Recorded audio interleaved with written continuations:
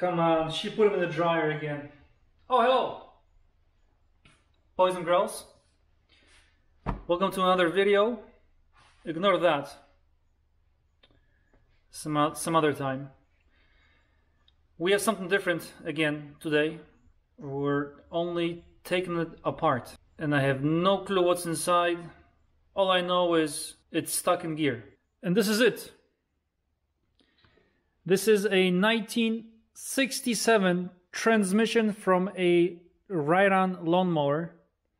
I believe it's a Cub Cadet, maybe. I'm supposed to have a manual for this. It is from 67. That makes it, what, 53 years. 53 years this thing lasted with no issues. I don't see any evidence that it's been apart before. As you can see, I've drained the oil. Now I can see, you probably won't be able to, metal particles everywhere. This big chunk, well, that's not chunk, but you know, a lot of kind of like greasy old oil mixed with the particles, metal particles, stuck onto the magnetic plug. So when it was draining out, I could see lines of metal shavings kind of floating everywhere. Doesn't matter what I do, it's in gear at all times. Now it doesn't want to go to whatever gear is this way. I have no idea because I don't have the manual. And this is what I was given. I haven't seen the lawnmower. Alright, let's take it apart.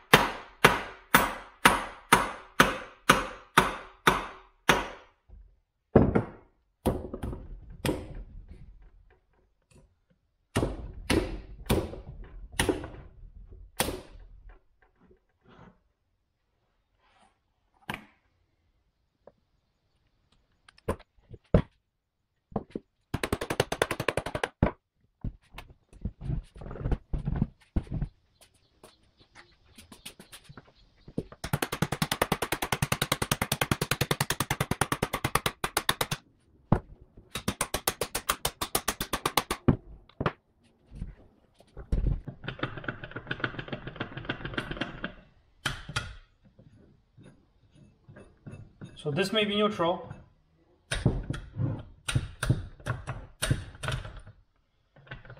And this is the problem. Anybody looking for Mustang heads 302, let me know.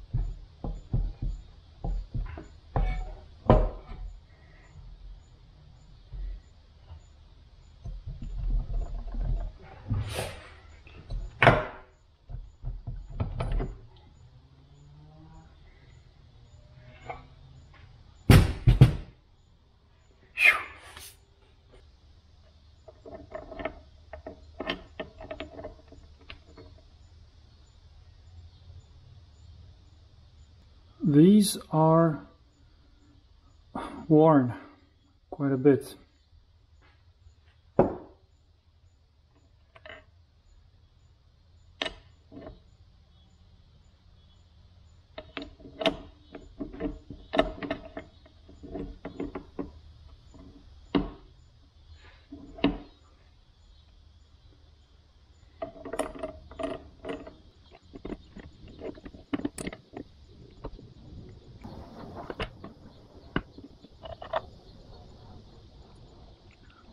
So this is the selector.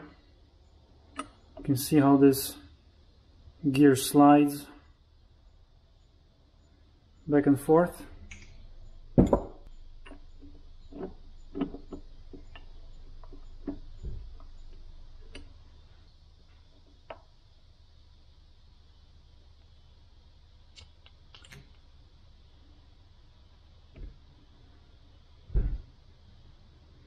Now, I'm no expert on transmissions, but something doesn't look right over here. I don't know if it came apart on me when I was taking it apart or what happened over here, because something looks like something is missing, or broken I should say.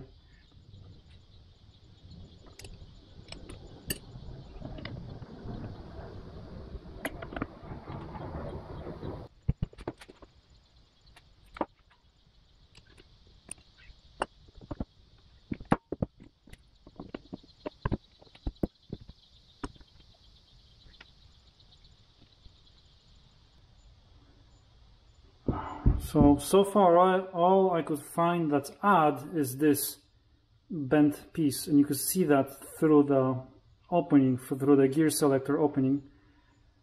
Can you see that right here? So I'm gonna go fix this.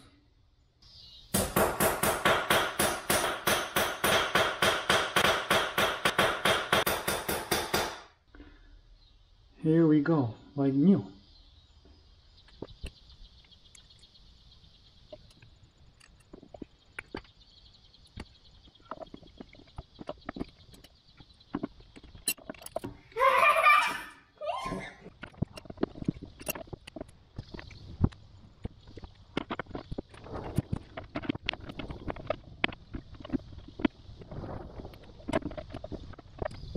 Alright, next day. This is where I'm at. After about an hour of messing around with this, figured I wouldn't make sense to show you the whole process, but basically two things that I found that were wrong. Nothing is broken, miraculously. There's a lot of sludge inside the casing, a lot of buildup in this area here around this big gear, and on this cover as well. That's the big gear as well here. And that's all this. Just a handful. This is what happens when you don't change your oil in your engine too. Same thing. Change your oil. So I already cleaned this part of the cover. These I'm just going to spray with brake cleaner. I'm not going to go too crazy on cleaning these parts. Just trying to get rid of this old oil buildup, all this sludge. So when the fresh oil goes in, it's going to be cleaner for a little longer. So that's all I have left as far as cleaning goes. I'm just going to flip this around and just spray brake cleaner everywhere. And then I'm going to put it back together. And instead of the original gasket, which is gone and it was already leaking, I'm going to use RTV.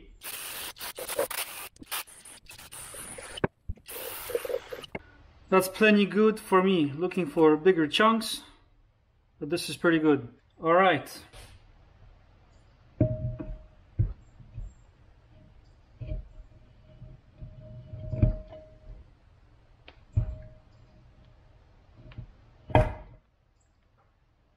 Not changing any oil seals. I don't have any, probably not even available. This guy goes here.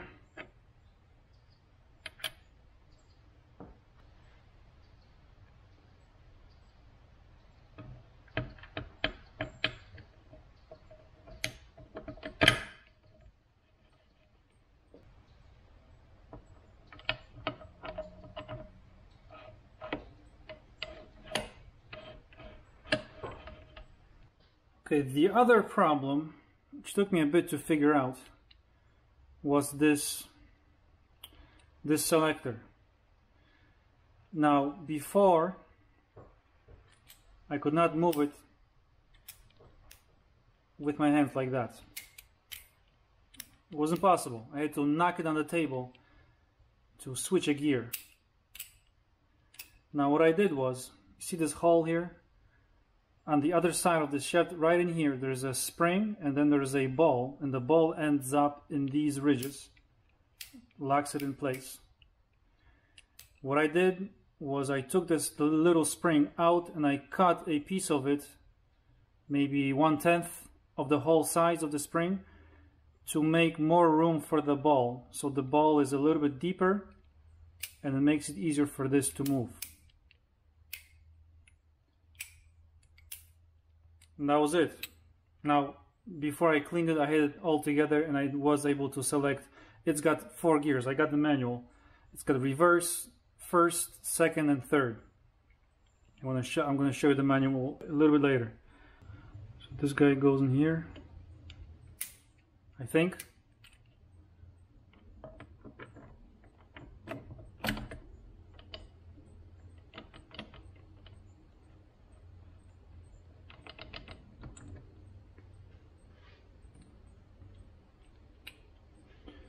Now this one was fine, I didn't do anything. It's actually easier to move this one than this one after the fix. Oh yeah.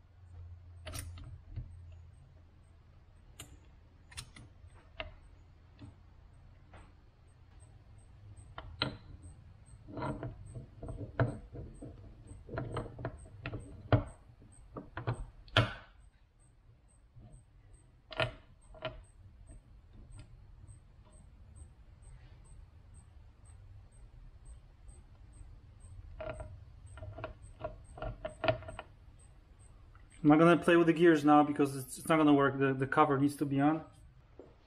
Okay, I'm not going to put our TV on it now, although it is ready. I'm trying to test fit this, make sure all the gears are good.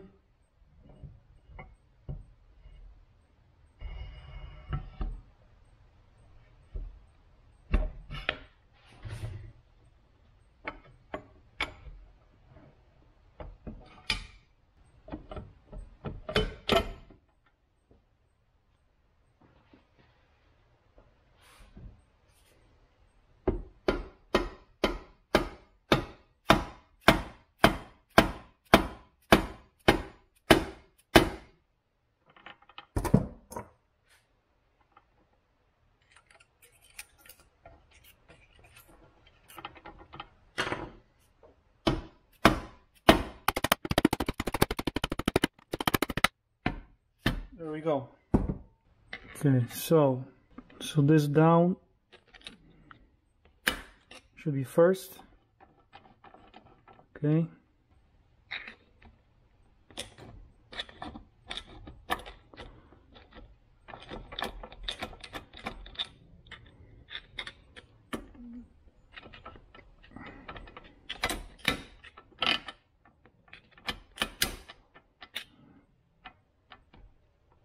This is second, third,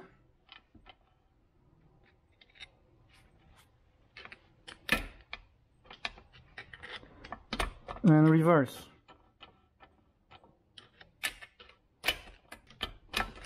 Or was this reverse? No. Never mind, this is reverse. I forgot, the lever would be right here, so this is reverse. So first, second, third, reverse. Okay, we're good.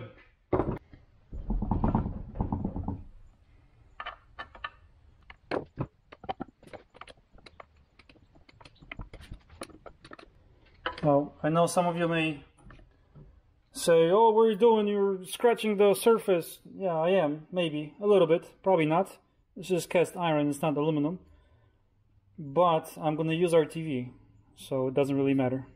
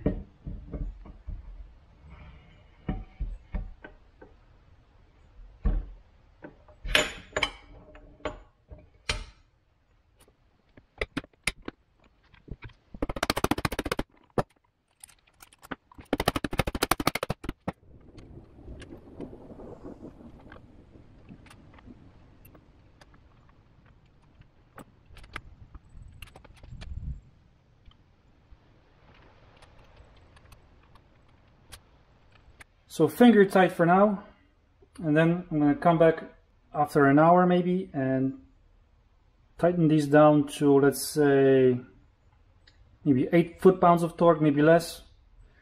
We'll see. Probably reuse this gasket. Nah, maybe not.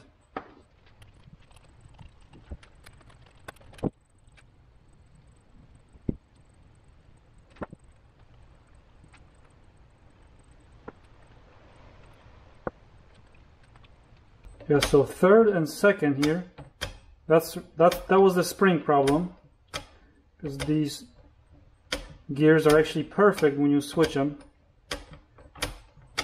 This one, the one that I didn't take apart, is a little too soft.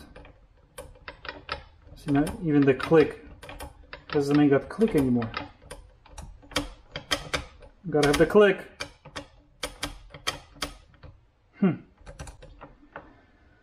67.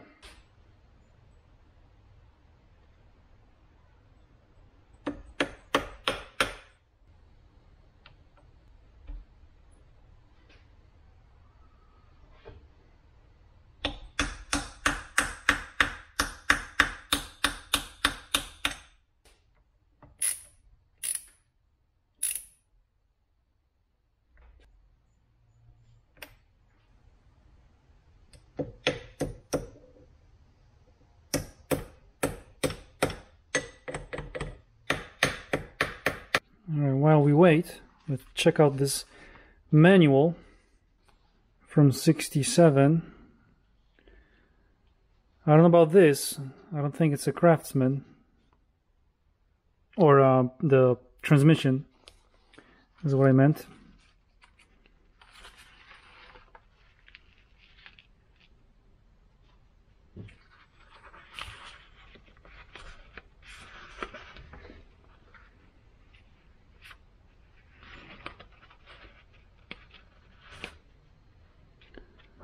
Page 5, 6.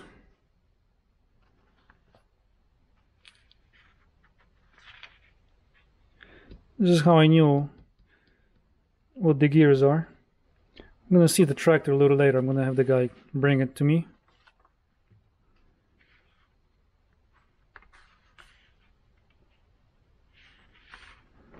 Yeah, nothing on the transmission. Looked online for any info, nothing.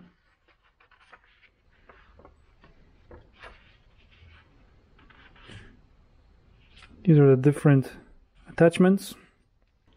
Ground speed, a whopping 3.6 miles in third gear.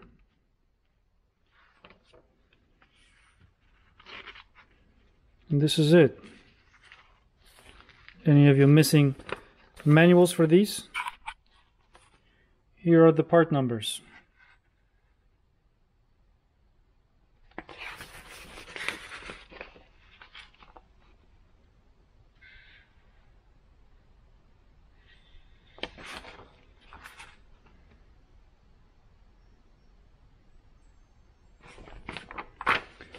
And that's it. Let's see what we're gonna do.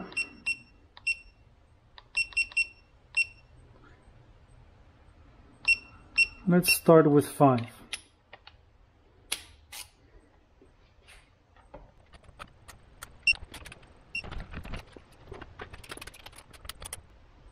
Seems like 5 is plenty.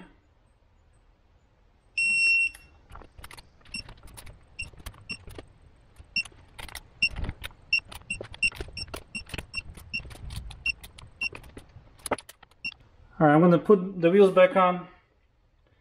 Just these washers, wheel, and then this C-clip and this pulley here.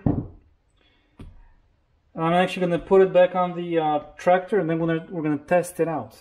66. Yeah.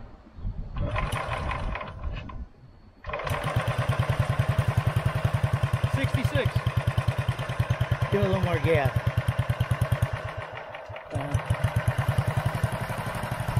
Go ahead.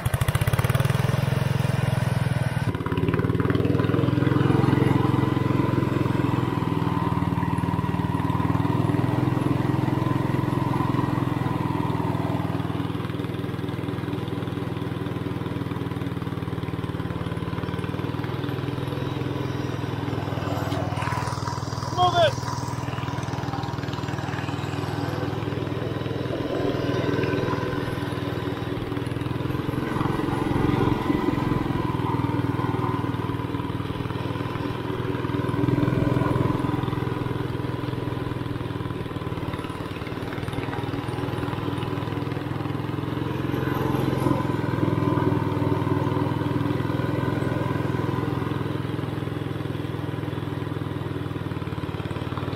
Second gear.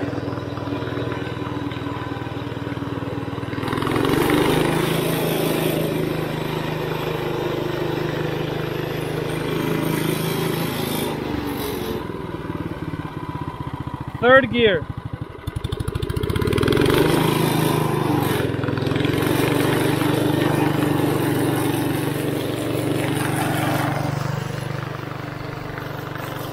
Oh yeah.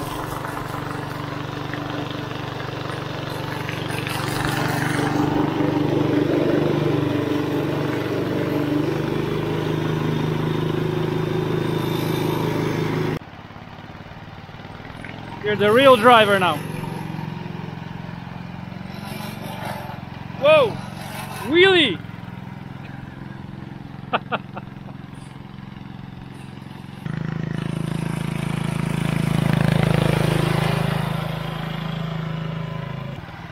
Second. Third. Yeah, that's how you break it. So yeah, they use pressure points. Mm-hmm. Super start. It uses this starter generator, so it charges, and you don't see that too often. Huh. I think the carburetor needs cleaning. Yeah, mostly. Yep. The inside's clean though. It's original. This is just not original. Crankcase breather here. I had to make modified. It was leaking too much oil out of the crankcase because it's blow-by. I modified a blow-by venter. And there's the working gearbox. Yes, I bet Nice. it'll work better when we get oil in it all the way up. Yeah, we only have one bottle in there. We need one more. Oh, wheelie popper. Did you see that wheelie popper? Oh yeah, yeah. It's third gear of wheelie pop too. That's those low gear ratios. That's why. Doesn't that motor feel like more than a 6 horse? I bet it's got more horsepower than It's rated for 6? what does it say here? 6. Oh yeah, that's right. 6 horses. But it's more like a 12, today's standards. Alright guys, that is it for this one. I hope it's going to be useful to somebody who still has one of these, which is pretty cool if you ask me. Having an old lawnmower like this that still works with mostly original parts, almost all of them. Probably 95% of this is still original. And you saw it starts right up and purrs like a kitten.